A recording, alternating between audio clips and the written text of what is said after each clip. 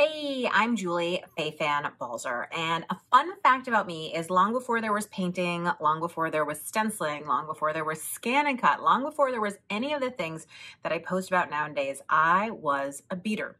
In fact, I was obsessed with beading and bead weaving. So I've been making lots of things like necklaces, like bracelets, like wall art, all kinds of things like that. And one of the things that I always loved about beading is that it's so portable. You can really take it with you. So in today's basics video, I wanted to show you how to make a little carrier to take your beading projects with you. This is also a great thing to use even when you're home. It just keeps everything together. It keeps it so that, beading can be a long process sometimes. So if you've picked a color palette and all that stuff, and you want to be able to just store it away for the next time you have time to work on it, this is just such an easy way to keep all of that stuff together.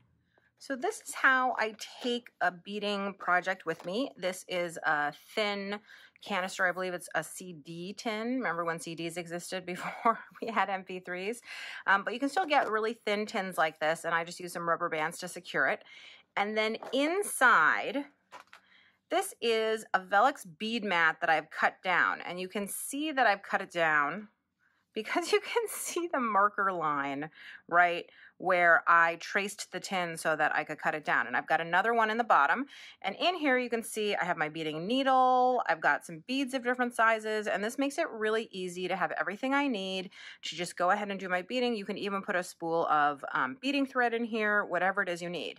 Now, I don't have any more of these Velux bead mats left at my house, so I decided to show you how you can make one using quilt batting. So similar idea, it works almost as well. This grabs the beads slightly better because it's thicker and denser, but leftover scraps of quilt batting work too. So let's get started. So to make my little bead box, I have a CD tin. They sell these everywhere. It's just an empty tin. And I'm going to use a marker and a piece of quilt batting. And I'm just going to basically trace the container with the marker. Now you'll notice that I'm cutting slightly inside the line. I think if you didn't have quilt batting and you didn't have a Velux bead mat, then you could probably also use felt.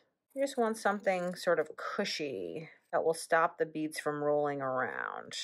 Okay, so let's test the fit. I cut it a little too small. Probably could have cut closer to the line. Is that the beads can get lost then in this little gap. You really want it to go all the way to the edge. So luckily I have a big enough scrap I can have another go. Okay, this time I will cut closer to the line.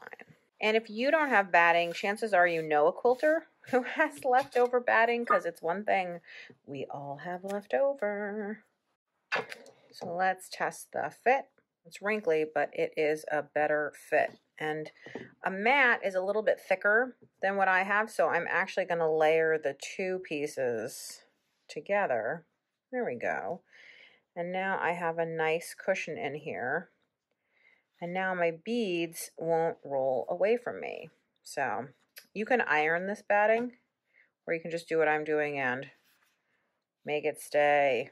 So now the nice thing here is if I want to take out a couple beads, I can put them down and they pretty much stay where I put them. They don't roll around. To minimize the beads rolling around in the container, I'm just cutting one more piece of batting, and that goes on top. And then that just keeps everything nice and snug inside the container so that when it's tipping around in your purse, your travel bag, whatever, you don't have to think about it. I do like to add a rubber band for a little bit of extra security, but that's totally optional.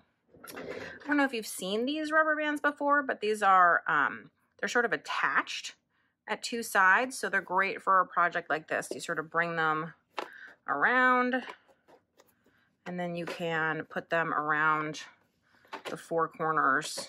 Do you know what I mean? And it's one rubber band instead of being two, but now this is easy. Drop in a purse, in a bag, twist it and turn it any way that you want. And this is secure. Thanks so much for watching. If you're interested in learning how to make this necklace or this bracelet, you can check out the Artful Holiday class at balzerdesigns.com. I hope you enjoyed this basic video. If you have any other sort of basic art questions, things you're wondering about, I am working on a series and I'd love to hear your ideas and your questions. So thanks so much. I hope you will subscribe to my channel and give me a thumbs up.